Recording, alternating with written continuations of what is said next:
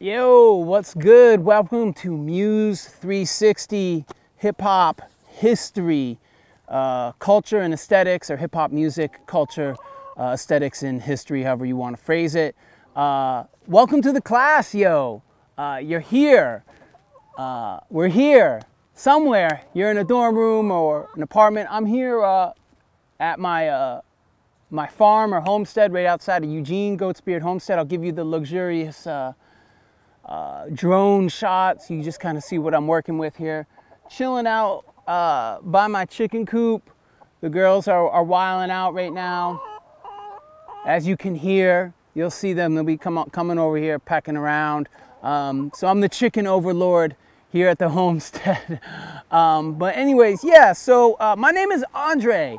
I should have probably said that before. My name is Andre. You can call me Andre, or you can call me the real Dr. Dre, because, you know, my name is Andre and I have a PhD, so that makes me Dr. Dre, but I'm actually, you know, earned the doctor before my name, although, you know, doctor of what? Listening to music and watching movies, but shit, something. Anyways, yeah, or DJ Food Stamp, or you can call me Food Stamp or Food or Stamp. That's my DJ name.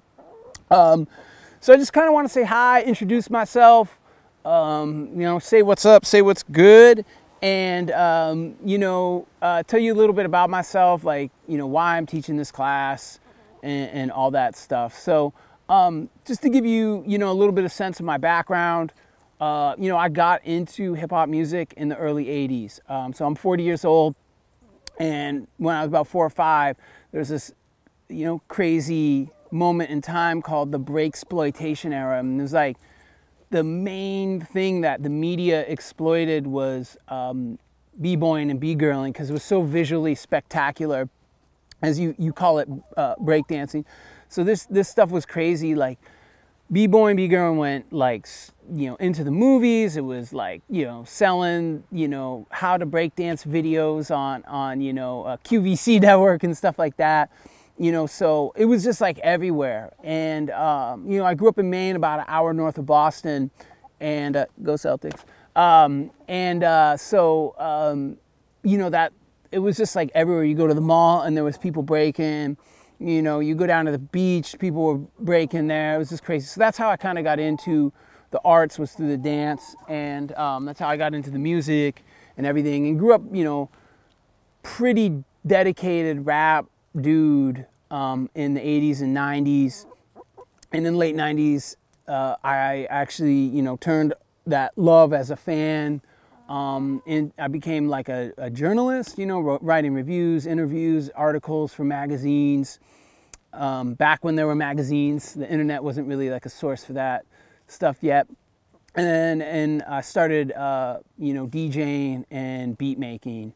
So I've been, you know, cutting up, scratching records, doing radio, doing scratch hooks and choruses, touring, backup, all that stuff, making sample-based beats and loops since the late 90s. So, you know, over 20 years, kind of as, I don't know, you know, someone who, you know, specifically as a white dude, feels very privileged to be able to partake in you know, this culture. And I just want to say, like, straight up off the bat, like, I really recognize my privilege teaching this class, which is essentially, you know, an African-American history class in so many ways. Hey, get out of my coffee, dude. Chill out, both y'alls.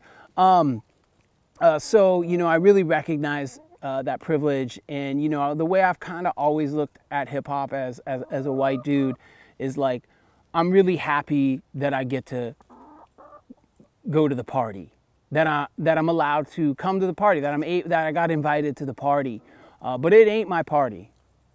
You know, I'm not throwing the party. I'm just there rocking out. So, you know, I kind of want to just throw that out there. I've taught this class for quite a few years now, you know, and, you know, I really come to it, you know, as a hip-hop head, not as an academic. Yeah, I was into hip-hop and stuff before, you know, I did the whole PhD thing. But, you know, I've written books about this stuff. I've written journal articles, law journal articles, you know, all those things kind of about these topics. So, you know, making mixtapes, all that shit. So, you know, I kind of come at this class, you know, as a practitioner turned scholar, I guess. So anyways, that's a little bit about me. I'm, you know, 40 years old. I like to run.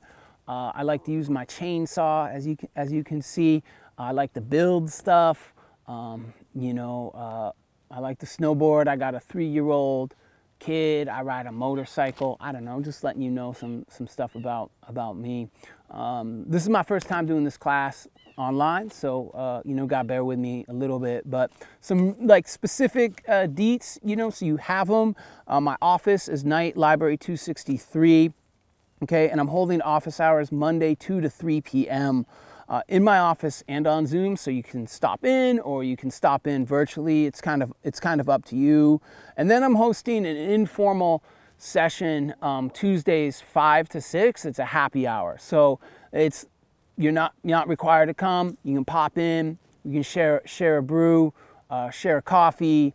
You know what I'm saying? Share music, share recipes, bullshit about sports, talk about politics. Whatever y'all want to do, you know, that's kind of just the time just to drop in, and you know, we can chat about school materials, whatever it is. You can bitch about your other classes to me, whatever y'all want to do. I'll give you my email, and this is all in the syllabus, and my cell phone number. So you can reach me via cell if you need to text or call, preferably text.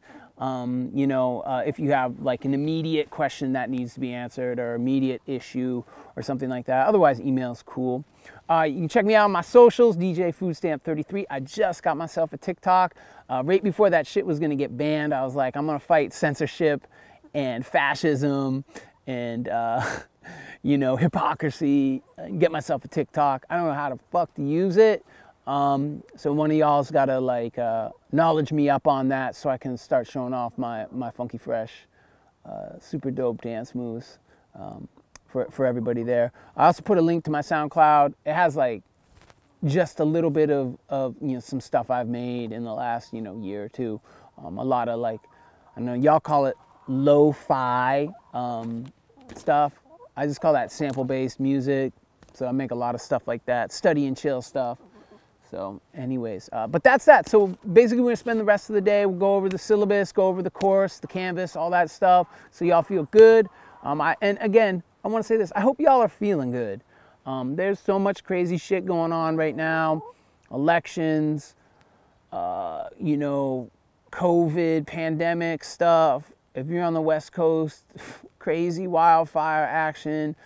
You know, people out fighting for, you know, racial equity, social justice, you know, and I'm proud of y'all for that, you know, and I'm pointing the finger, and I mean like your generation, because, you know, for the longest time I just thought like, you know, a lot of my students were just into Fortnite and trap beats, and it turns out y'all are like more passionate about social justice and equity, than my generation, than the generation that preceded me.